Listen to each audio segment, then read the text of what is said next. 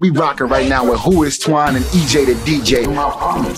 Music, Spades, and Dark. Look, go get that shit. My family, Twine, EJ the DJ here. SMSD. You better tune in right now. What?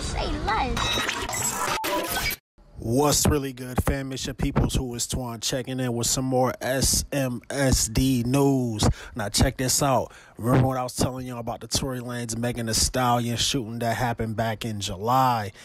And that Tory Lanez dropped a very lengthy album addressing the whole situation, saying he didn't do it. Well, guess what, man? News broke out today that Tory Lanez is being charged with felony assault in the Megan Thee Stallion shooting. Now, I was reading TMZ, man, and they said that the L.A. County's DA's office hit him with one count of assault with a semi-automatic firearm and one count of carrying a loaded, unregistered firearm in the vehicle. The DA also alleges Tory inflicted great bodily injury. They're saying that if Tory Lanez is convicted, he faces 22 years and 8 months in prison.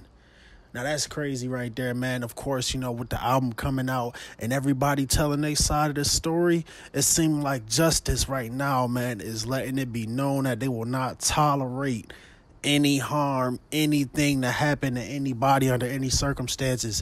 Now, these are two superstars, man, and they'll be facing off in court, and we'll see what happens, man. I'm gonna keep y'all up to date when that court date come about, man. But Tory Lanez, man, is not looking too good, man. So they done charged you, and hey, man, this how it go.